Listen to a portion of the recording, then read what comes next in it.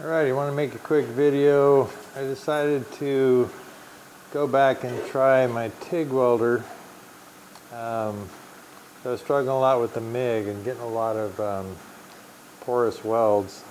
And part of that is because of the crud that was down inside between the two pieces of material from the other side welding.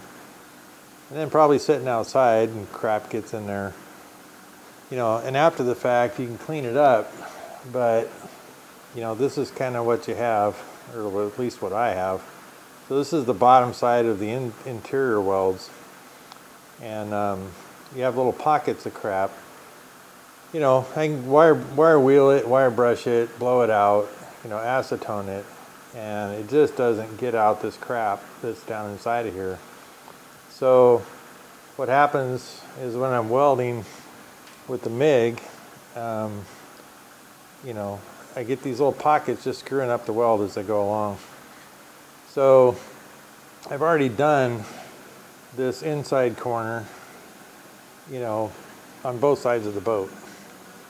And I already did the outside corner here, where you can see it's kind of sharp.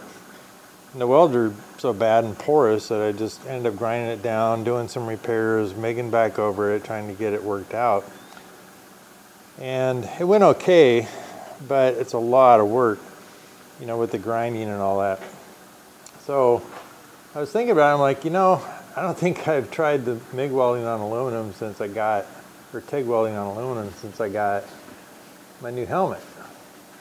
So I went ahead and set up for a TIG and decided to just see what happens if I just try and melt these two together. You know, adding material when needed. But for the most part, you got a lot of material here.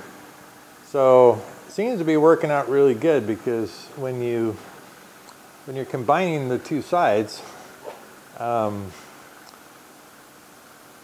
know, these bad pockets, like you can see right here, that I've been over with the TIG a couple times.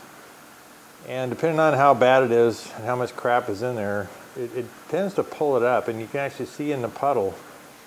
But it gets to a point where you'll be moving along and it just doesn't want to fill in. You know, there's just either still a bunch of crud in there, just doesn't want to flow. So there's spots like this where I'll have to grind down, you know, try and get it even cleaner possibly. You know, I've tried increasing gas, decreasing gas, things like that. You know, and I was successful, let's see, where was it? You know, like right here, and just TIGging over the hole. Once I'd been across it a couple times, just trying to blend it. And so, you know, if need be, that can be done. You know, and that's pretty good. You know, it's just not bad. And I feel a lot more confident with the weld, because I can watch the puddle and see the blending and the penetration as I go along. And a lot of that's just getting that better helmet. You know, I just hadn't gone back to TIG welding, I don't think, since I got that helmet. And it's like, wow, that's actually pretty good. So then I thought, well, heck, you know, I've got all this MIG welding on these inside corners that I'm going to need to clean up at least, because it's just sharp, jagged crap, you know. And the welds themselves aren't bad necessarily. I mean, it's got bad spots just like everything else. So I went ahead and tried just blending that. Well, it seemed to blend in pretty good. You know, right there, but from here to here is just a blend of a MIG weld with the TIG. And, you know, of course you got your spot here, but it's just something I'm gonna have to deal with because of the way I did it.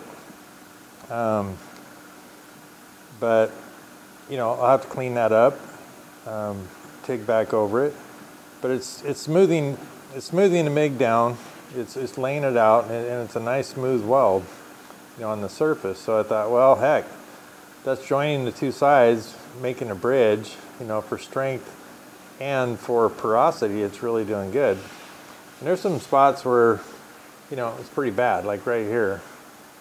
Been over that with a TIG a couple times. It's just crap in there that is hard to get out. So I'm just gonna have to grind that down, clean it up best I can, try and TIG back over it. But my TIG welding is probably worse than my MIG, but you know, I'm figuring some things out here, and you know, I think the TIG will actually go faster just because I'm not welding, grinding, trying to get a clean, non-porous weld.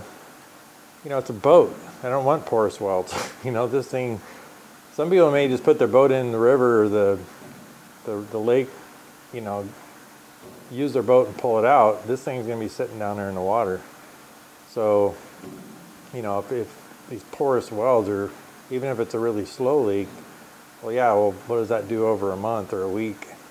You know, so anyway, it's kind of nice to come up with a possible acceptable solution, you know, and just taking the TIG and working it back and forth and kind of blending it in. You know, there's plenty of material there.